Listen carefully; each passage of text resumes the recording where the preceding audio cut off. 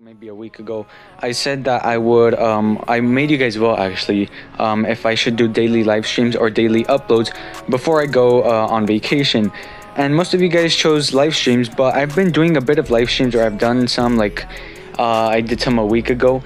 And the problem with that is that my live streams, whenever I live streams, for some reason pixel and lag is way too much, to the point where I can't aim. It's terrible.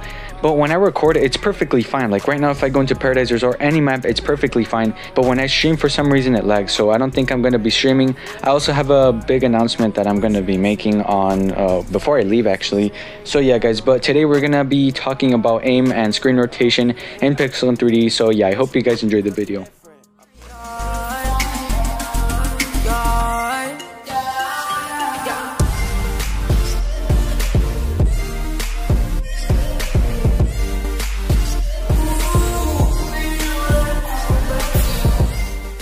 Alright, so hey guys, how's it going? EnderR here and welcome back to our Pixel and 3D video. So today we're going to be talking about the aim and screen rotation in Pixel and 3D. So if you guys don't know what that is, it is basically just like, you know, for example, let me just take this weapon because why not? Look, we have this weapon right here, for example.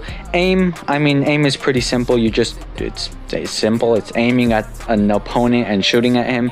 And screen rotation is this, like, you know, rotating your screen. So when you play Pixel and 3D, aim is obviously very important, because if you can't aim, then you won't get kills, and if you can't get kills, then you won't win matches, and if you don't win matches, you don't get rewards, and you don't get things to make your account better. So it is very important. And screen rotation is something also that is very important, because when you go in a match, it's not like well, if it's a 1v1, then the most important thing you have to rely on is aim. But if you go into public matches, like for example team strike, or like deathmatch or team fight, whatever, there's going to be opponents everywhere. There could be one like over there, one over here, and then like one right there, and you obviously have to have the perfect screen rotation so that you can kill that guy, kill this guy, and then kill that guy. Obviously that would be better with 3-cat spam, because you can easily just like switch the weapons and then laser that guy, and then laser this guy, and then laser that guy. But if you're a casual player, then you will obviously use your ARs most, or like a fast fire rate sniper or whatever, and for that you will obviously still need screen rotation. But I feel like screen rotation is more important for 3-cat spammers, because you know, they're not like, for if you're a casual, you're obviously like, let's say you have your primary, you're just like shooting at them like that, and for 3-cat spam you're like switching, and you have to like, you know, switch the weapons, have the right screen rotation for like the opponent as he is moving, because it's not like, you know, with an AR you're just like aiming at him like that. So for aim, we're gonna be showing my my settings over here.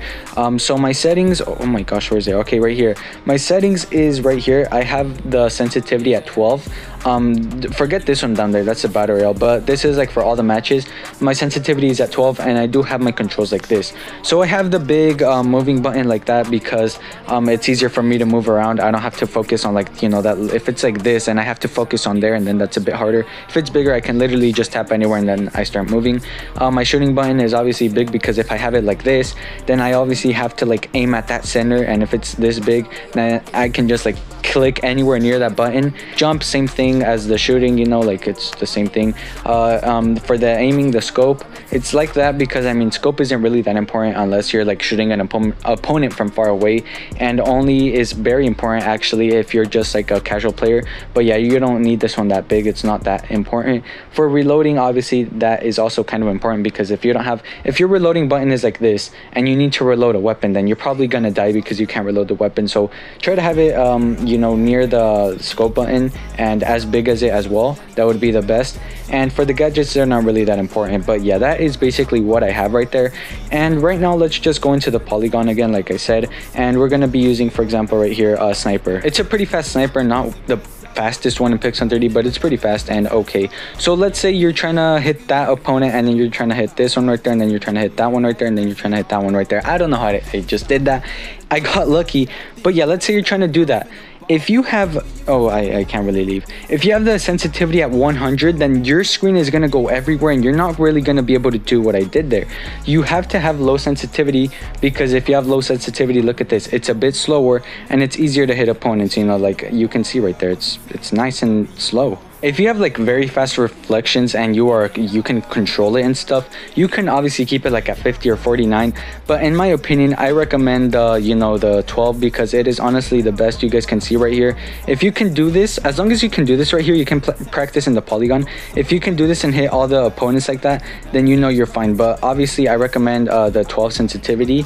If you have very fast one, then it will you will shoot this player and then you will try to go over there, but it won't be like that. It won't be that slow. You will have to shoot this one, and then you're like, if you have fast sensitivity, you will shoot this guy and then it will go like all the way over here, which is why I don't recommend it. You really have to control it. But honestly, 12 is the best. I recommend you guys use it, and that is honestly all you need to do to practice the the rotations and stuff for your what do you call it, to practice the screen rotation.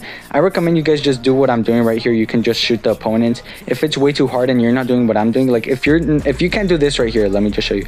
If you can't do this right here, if you can't do any of this, then your sensitivity is probably way too high and you just need to keep practicing. Once you do that, then you can probably go into a public match and then just try it on them.